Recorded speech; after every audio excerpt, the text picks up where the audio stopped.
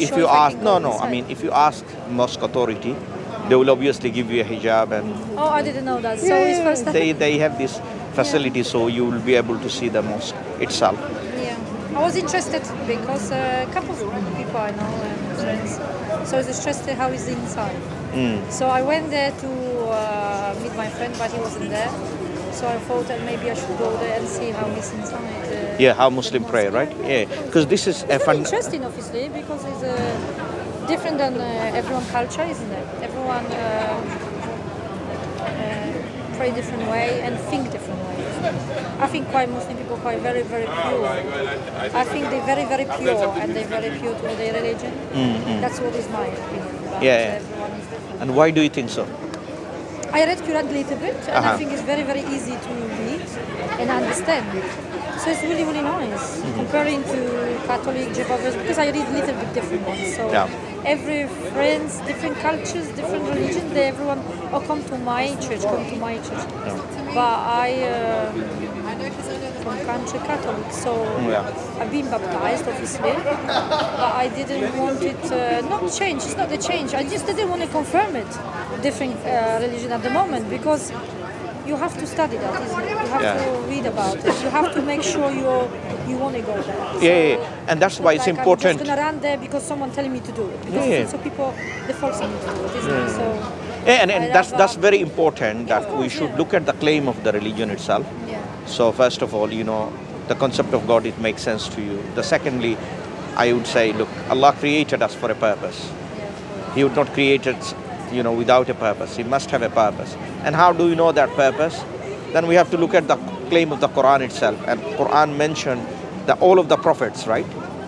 Their mission is to tell the humanity, you should worship, believe and worship the same God. We don't know that. The people who don't practice Quran, we don't know that. I sometimes look like on Instagram and other media, people talk about the Quran. It's really nice, really very interesting as well. So now you know. Yeah, some things, yes, not everything, obviously, because I didn't grow up with this culture, so it's very difficult. So there is 3 questions here, right? Yeah. Where did I come from? Why am I here? Where am I going? So there is 3 questions, right? 3 existential questions has been asked. Where did I come from? Where am I here? What I'm doing? Where I'm going? Where I will end? And all this existential question. Do you have do you have the answers for it? These are the knower. Okay, the knower of everything is God Himself, right? Well, we always say the God knows, but we don't. No, exactly. And if you go back to many places in the Quran, God constantly telling is that He knows everything. In fact, He was saying, "Rabbukum a'lamu bikum." He knows everyone best. Yeah. So He will know everything. So whatever our whisper, how we think, what decision we are making, He's completely aware of this.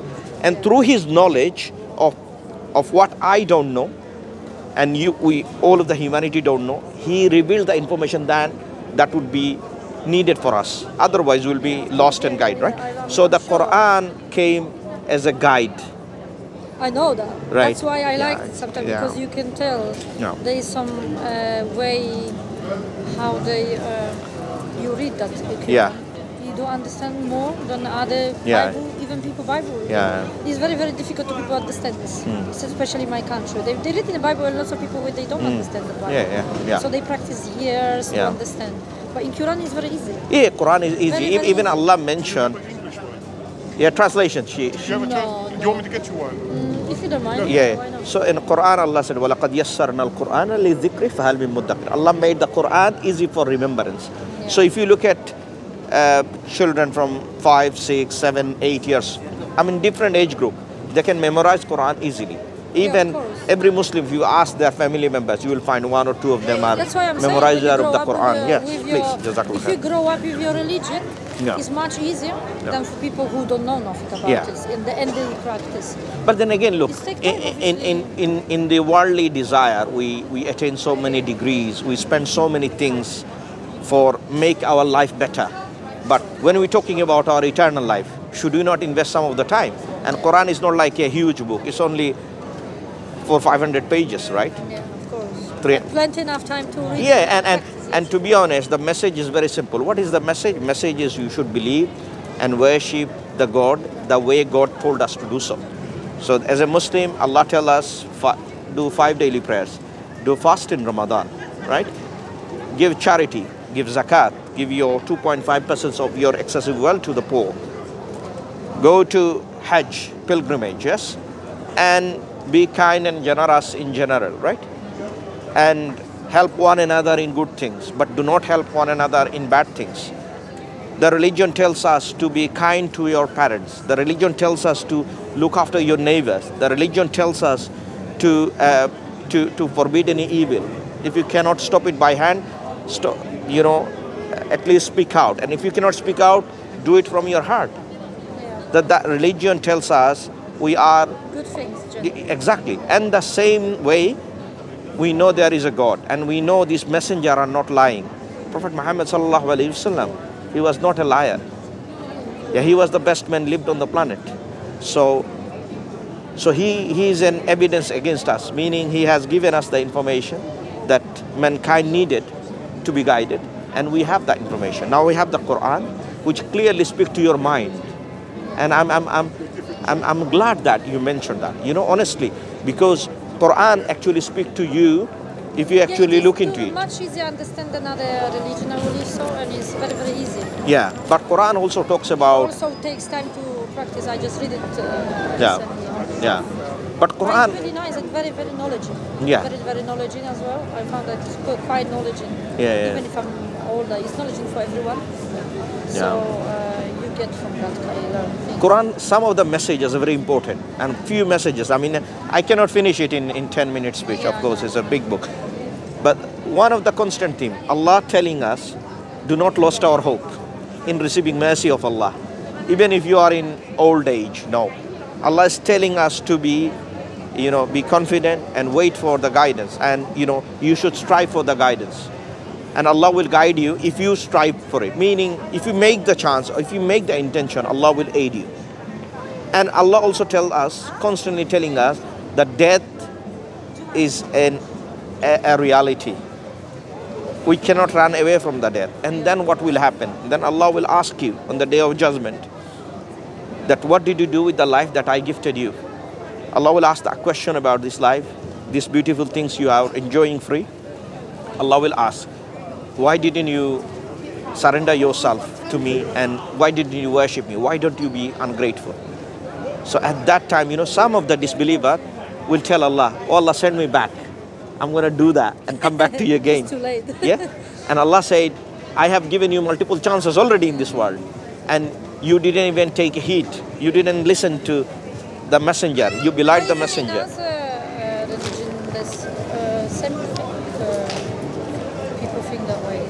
No, but then again, we need to find out, is Islam truth or is... Now, if I have 4 religions and each claims same thing, that they cannot be correct. I mean, each claim different thing, they cannot be correct. Like, for example, Christianity say a man is a God, a manifestation of God. Man is son of a God, right? And Islam, we say Allah doesn't beget son, neither he has father. Yeah, of course, because Catholic, they believe Mary and Jesus, obviously. Exactly. So we say it's a blasphemy because God is unlike the creation. God doesn't need to rest. God doesn't need to eat, drink, or sleep. But when we see a human being, Jesus Christ, he eats, he sleeps, he drinks, and he is someone who in need of help from God. And God does not need help from anybody. So Islam makes it very simplistic to the mind of the universe, everyone, that you should worship the creator, not the creation. And then we have the heaven and hell. We have 2 destinations. I don't know how Quran believes in this as well. Yeah, so we believe that no one will take your sin.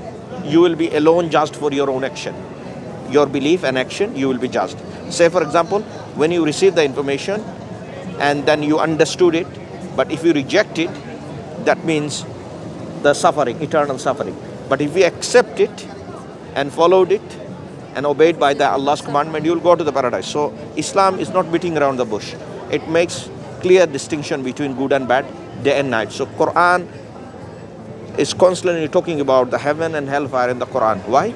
Constantly reminding us so that no one should take the path that will lead to the hellfire, but you should indeed take the path that will lead you to eternal joy and blessing. So Quran, Allah telling reminder after reminder after reminder, and He sent messenger after messenger after messenger. Why? To establish the message so that the humanity have no say on the day of judgment, or no excuse on the day of judgment that, oh, I didn't hear about it. Allah will tell, oh, you have learned so many things, you have used your intellect, but why? What happened to when my book came to you, my messenger came to you? Why you rejected him? Was he a liar? You said no. Was he a cheater? You said no. Then why you reject him? So we have to see why Prophet Muhammad, what is his message? It is, yeah. And Allah mentioned, وَمَا أَرْسَلْنَاكَ إِلَّا رَحْمَةً لِلْعَالَمِينَ. I have not sent Muhammad unless a mercy for mankind. And he was a living example. He transformed the whole society in 23 years of time with the help of Allah. So what religion is this? Make complete jahil people, meaning or ignorant people, they are involved in so many crimes. These people become the best of best. What is the faith, is the evidence for Islam is true. So it's not about emotionally people are following. We never thought about this, not true, the Islam. I think people don't know much about the Islam. Exactly. My country, they don't know at all. So Yeah. we are living now in UK, so in UK it's probably more than usual. So Yeah. That's why we Yeah, and a lot of people coming to Islam because of intellectual reason, not because of, oh, he likes Muslim. No, he realized, okay, the concept of God in Islam makes more sense. The purpose of life in Islam makes more sense. The heaven and hell and the reality of the life and the absolute day of justice, which is the day of judgment, everything makes sense in Islam. So therefore, they have that rational conviction that led to them, of course, emotional conviction too in the later stage. So what I would say to a sister like yourself in the humanity, and since you have a family member who is a Muslim, I would say, look, death will visit us very soon. Maybe 100 years maximum. 100 year maximum, right? 100 year maximum. And then what? We have to. Now, did we prepare ourselves for the journey that are coming? This is a big question. And this decision we must make while we have this understanding. Why I'm concerned about our life and everything, we should concern at the same time with our journey. Yeah, of course. I mean, when we go to the grave, no one is going with us in the grave, right? And then the questions start there. Are we prepared for it? Because Allah, you know, the disbeliever ask question. You know what they ask? I say, oh, I will die. I will be disintegrated. I will disjoint. Everyone asking this question. Yeah. And you know what Allah said? Allah said, كَيْفَ تَكْفُرُونَ بِاللَّهِ. How can you disbelieve in Allah? That He created you from nothing. Once you become nothing, should He not create you again?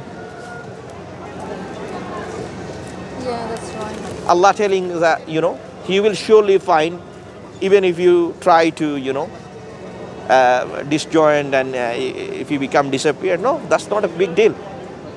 So Allah is telling those answers. So when you open the Quran, you will see these sort of arguments are full in the Quran. Yeah, of course. I need to go, be honest. Yeah, let me give you the copy of the Quran. Thank you. And I can take that as well. I would say maybe do visit a mosque. Oh, I will, with my friend. Yeah, do visit a mosque. And I would say that since your concept of belief, you have half concept of belief, which you believe in Allah. I believe that God is only one anyway. So Exactly. So change that anyway. yeah. It's just which way to go. You have Exactly. to find your way. Yeah. So I mean, you I think everyone find their own way, yeah. you already come half a step closer. So now you need to look into the claim of Muhammad sallallahu alaihi wasallam. And if you find the Quran is convincing for you, and I would say you read it for yourself. Yeah. And if you, This is English, isn't it? this is an English translation, but the major concept I've just explained to you in a very very basic term, that this life is a test. Allah said, You will have, your trial will come as a test. So, and the test, the judgment will take place in the day of judgment, where absolute justice will take place. No human being will have absolute justice in this world, because a lot of criminals are getting away. But does it mean, I mean, if they're gone away and there is no day of judgment, that means there is no absolute justice. But in Islamic day of judgment, it's not like someone is dying for your sin. No. Islam, la taziru waziratan wizra ukhra. No one will bear the sin of someone else. So we are not like Christianity, that, oh, Jesus died for our sin. In fact, he didn't die for their sin. This is something made up. Jesus Christ was the mightiest messenger of God. So we believe. You believe that Jesus is a messenger. No, he was raised by Allah. Bal rafa'ahu Allahu ilayh. Allah taken him alive. So you do have in the Quran. So we have a chapter called. Jesus. Yes, we have. You see, I didn't read this because, like I said, I didn't really read all the Quran, so I don't know. Yeah, Allah mentioned there are two prophets are similar. They have similitude. In chapter 3, verse 59, Allah said, "Inna masala Isa indallahi ka masali Adam," meaning the similitude of Jesus is like that of an Adam. Adam, the first man, was created without parents, and Jesus was created. Yeah, so Adam, Adam was created without parents. Allah created him, and Jesus was created miraculously without father. And Jesus was given so many miracles, healing the leper, giving life to the dead person. So we believe all those things. But when he was doing that, he is doing bi'iznillah, through the permission of Allah. So he never claimed himself to be God or son of a God, but he was a prophet of God. So the Christian mistook him. And we don't believe that Jesus is a God. I think Catholicism more, they believe he's his son. Yeah. So he obviously gave him that power to. So when we look at the son, it can be metaphoric son, it can be begotten son. So if you say metaphoric son, then everyone is children of God. That's no distinction. If you say begotten son, then God doesn't have a wife. He can't. You see? Of course, yeah, I know. Yeah, and Quran have this argument. How can God have a son when he has no wife? Quran mentioned this. And Allah saying, do not attribute a son to me, because creator is unlike the creation. So Allah saying, how can I have a son when I'm unlike the creation? So Jesus is like the creation. He is like human being. And God is unlike. So we have 4-line definition of the Allah who is Allah in Islam. Makes a clear understanding who the God is. So Allah saying, Qul hu Allahu ahad. Say Allah is one. Allahu samad. He is eternal. He is self-sufficient. Lam yalid wa lam yulad. He doesn't have a father, neither he has a son. Wa lam yakul lahu kufuwan ahad. There is nothing comparable to God. Meaning, no, because they say that Mary is is a mother of God. Yeah, so it's a blasphemy. Allah is unlike the creation. There is nothing like God, nothing comparable to God. So therefore, attributing a human being, it's a blasphemy against God.